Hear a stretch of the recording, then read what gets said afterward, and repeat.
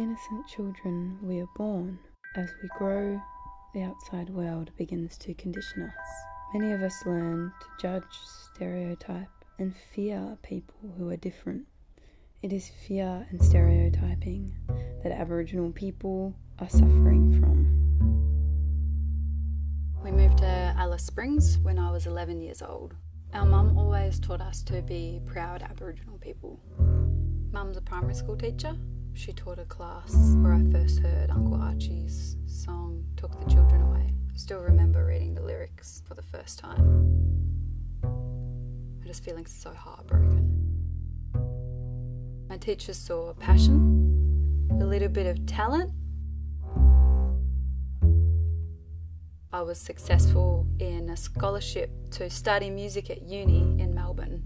I'm on an Indigenous scholarship, then I have a responsibility to learn more about myself, my family, and my culture.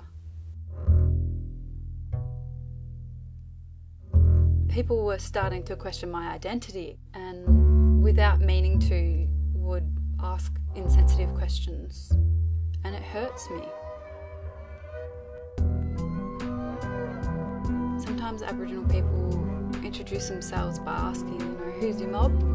And I knew that I belonged to the Yorta Yorta mob, but didn't really know a lot about my family connections or about our Yorta Yorta culture.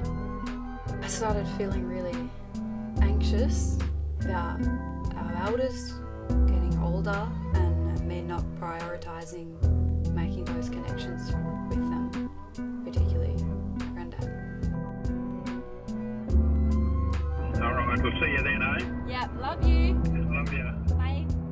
I'm going to do that for me and for my community. This is a film about that story.